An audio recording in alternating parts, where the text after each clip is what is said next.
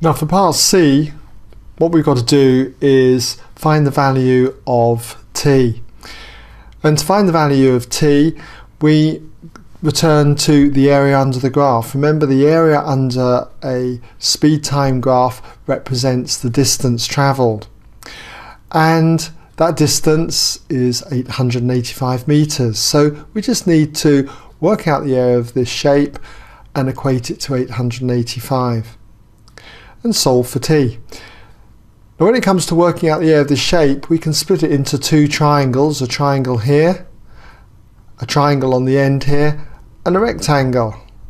But that's a slow approach. It's much easier to recognize that this shape here is a trapezium, and assuming you're familiar with the formula for the area of a trapezium, you could then use that. It's a lot quicker. The area of a trapezium then, remember, is half the sum of the parallel sides. So it's half multiplied by this side plus this side, and then it's multiplied by the distance between the two parallel sides, this length here. And we'll equate that to 885 and then solve for t. So you might like to have a go at that actually. So just pause the video, come back when ready, and I'll run through the solution. Okay, welcome back if you had a go. Let's just see how you got on. So the area of the trapezium then will be a half multiplied by the sum of the parallel sides. So we've got this top side here, which is going to be t. Okay, the length will be t. So put that down as t.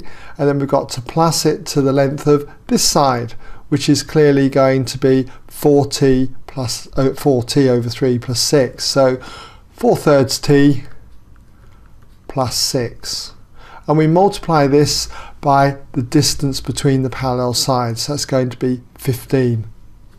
And that equals 885. Now, there's many ways you could go about solving this, but what I notice is that 15 goes clearly into 885 exactly. So I could divide both sides by 15. So that gives me 15 is 1. And divide 885 by 15 and you get 59. So I now got half of, let's have a look here, what have we got in here? We've got half of 1t plus 4/3 t, so that's going to be 7/3 t plus 6, and that's going to equal 59. So let's expand the bracket and we get 7 over 6 times t plus half of 6, which is 3, equals 59. And if I take 3 from both sides, we've got 7/6 t equals 59, take away 3, which is 56. Multiply both sides by 6 and divide by 7 and you get t equals 56 times 6 divided by 7. And that comes to a total of 48. So therefore t equals 48. Alright, so hopefully that's given you an idea then how to go about that part of the question.